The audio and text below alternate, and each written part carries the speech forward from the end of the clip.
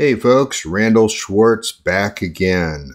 I have over 160 ideas for this particular channel, and I haven't been getting too many of them because I keep wanting it to be perfect when I do one of these videos. That is silly. Don't let the perfect be the enemy of the good.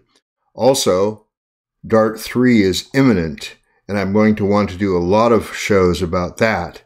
So I've got to get some of these other 160 ideas out of the way. So this is a quick one, very quick.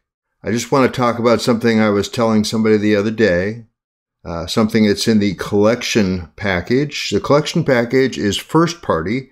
It's actually being done by the Dart team, so it's not like you're going out to somebody that you don't know already. But let's say we have a list of things, and here I've got some lorem ipsum words just for the fun of it. And I wanted to somehow have the index number associated with each of the names. So there's lots of ways of doing that, probably a dozen or so, but I want to show a few of the most common ones and then talk about the thing that I ultimately wanted to talk about, which is something that came from collection for this. So probably the typical way is, create an empty list. And then we use a for loop to loop around, standard sort of for loop, 3-argument for loop as they used to call them. We get the right word by indexing back into the list, and then we take that list and add that onto the end of it. And of course that will be the appropriate value, 0 lorem, 1 ipsum, and so on.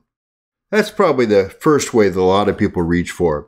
I don't particularly like it because I don't like creating an empty thing and adding to it. That's kind of a nit with me. It's sort of like, why do you do that? Why do you start with an empty thing all the time? Why don't you just, map it or something? And so let's go ahead and show one of those. So here's the second one, which is that we're going to take, once again, the lorem ipsum list.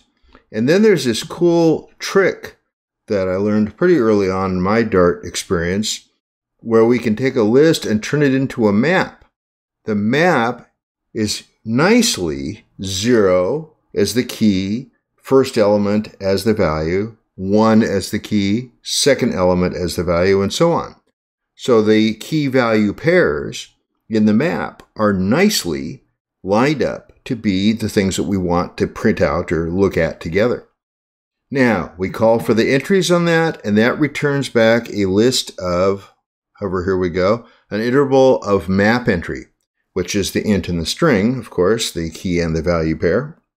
So now we have a list, essentially, that we can run map on of key value pairs as single entities. Nice. So we shove that into entry here. That's now just a single map entry. And then we go through the function for that, which is we take out the key, and that becomes our index. We take out the value, that becomes our word. And once again, we turn that into a key value pair string, well, a string that contains both of those values. We're getting back an iterable, so obviously it's to list at the end. That's a very frequent thing. That should be on a hotkey for all of you, or you should let Copilot type it for you like I did here, although you didn't see that. And again, perfectly valid, great way to do it. I did it this way a lot. But again, it's a little verbose for me. But it turns out that we can do something very similar to that inside a collection list, a list collection, literal list collection list thing. Here we go. Here it is. That's what I'm trying to get to, the collection for. So what we're doing is running a for loop, not a 3-parameter for loop like the first one was, but just a single parameter, which is that we do an entry in the list of entries. So again, we're taking the list, converting it to a list of entries that have 0, 1, 2, and 3 as keys. We get the entries from that, and now it's just like the one before.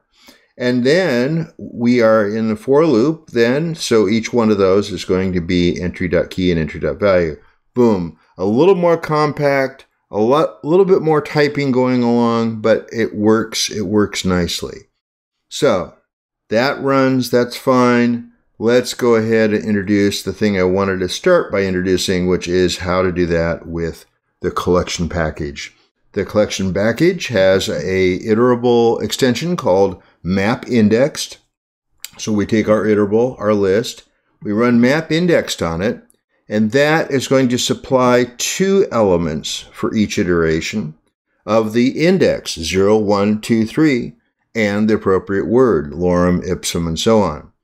And so here, in a very compact notation, we are now turning the original list into a list of indexes, indices, something like that, and the original word to map that in. And again, it's coming back with an iterable at the end, so we've got to to-list that.